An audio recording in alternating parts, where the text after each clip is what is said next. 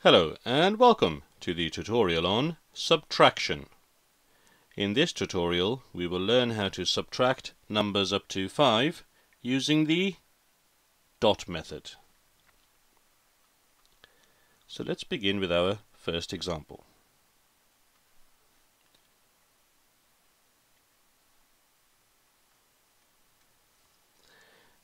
So that is our question.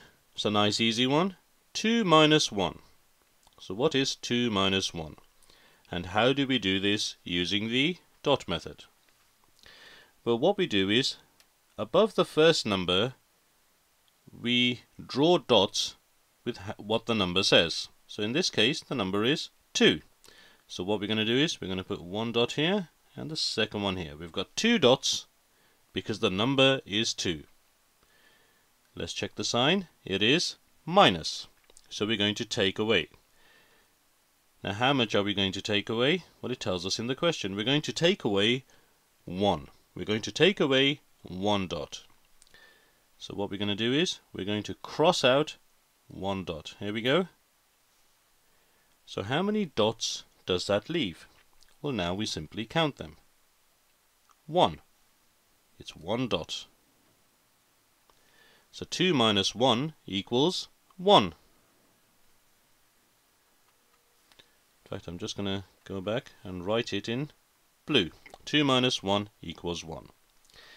Okay, now let's have a look at our second example. This time we have 4 minus 1. 4 minus 1. And again, a nice easy one to work with. Using the dot method, what we do first is, have a look at the number on the left. We've got 4. So let's draw 4 dots. Got 1, 2, 3, and 4. So those are 4 dots to represent the number 4. Check the sign. It is minus. So we're going to take away. We're going to subtract. Now how much are we going to take away? It tells us in the question. We're going to take away 1. So let's cross out 1 dot. That's the dot we're taking away. So how many dots does that leave? Well, let's count them. We've got 1, 2, 3. That leaves 3 dots. And that is our answer. 4 minus 1 equals 3. And it really is that simple.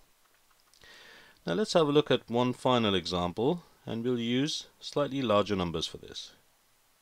This time we've got 5 minus 3. 5 minus 3.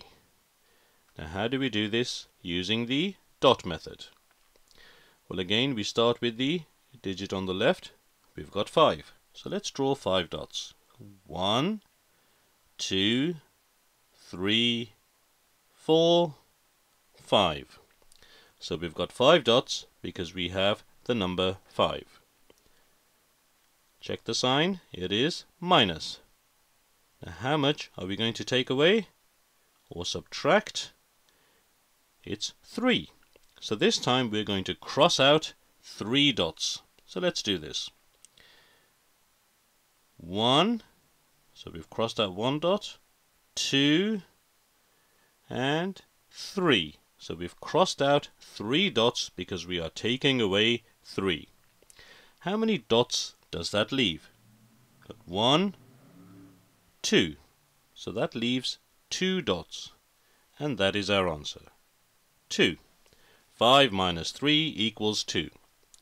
So if you are faced with a question like this and you don't know how to work it out, you can always use the dot method by writing the dots on the left hand side first above the number and then taking away what the number on the right says. Now you have a practice with these.